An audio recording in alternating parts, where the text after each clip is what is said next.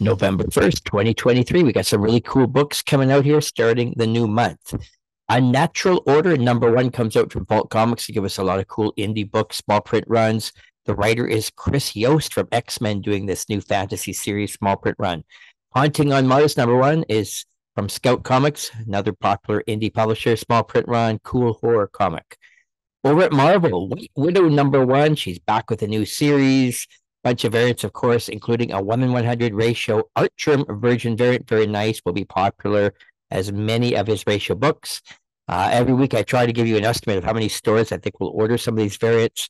This being a 1:100 ratio, realistically, there can't be more than 100 stores that would possibly order that many, and even that I think is too many. So print run I estimate to be 100, or at least copies ordered by retailers. Print run could be higher from Marvel or Diamond. That we can't confirm.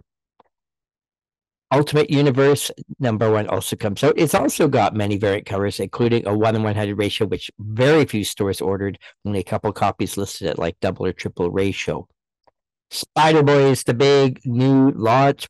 First self-titled solo ongoing series from Spider-Boy, who debuted earlier this year. Everybody knows who he is. There's a bunch of variant covers, of course.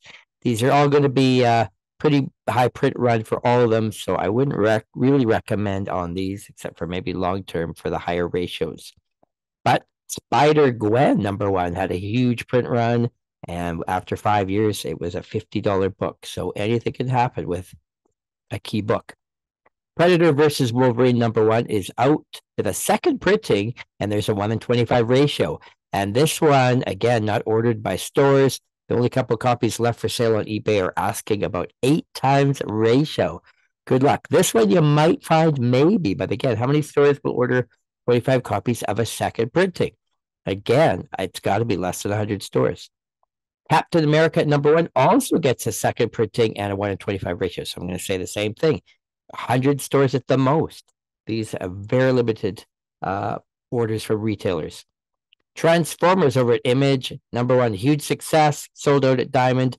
So we get second printings of 5 different covers.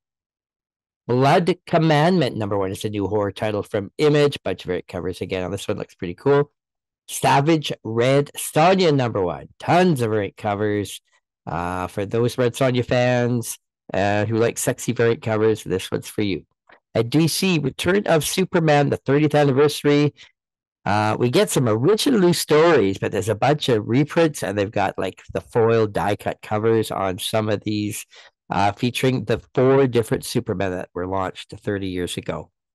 Stranger Things, The Voyage #1, and it's a Russia storyline. Canary #1 looks intriguing. It's a new Western horror title that takes place in the 1800s, the new series of Dark Horse, and they're doing a big push with lots of variant covers. Space Between #1 comes out from Boom. This is a new sci-fi series. Red Light looks very interesting from small indie publisher AWA. Print run will be super small on this. It's a storyline about an AI sex worker. And Ablaze gives us a brand new horror series, kind of zombie Walking Dead vibe. Almost Dead #1 is out this week. We do the series every week, so please subscribe. Let me know what you think of the series. Anything that you'd like to see me do differently. I really just try to showcase only the books that I think really have potential to sell out and become future key issues. So we'll see you again next week. Thanks for watching.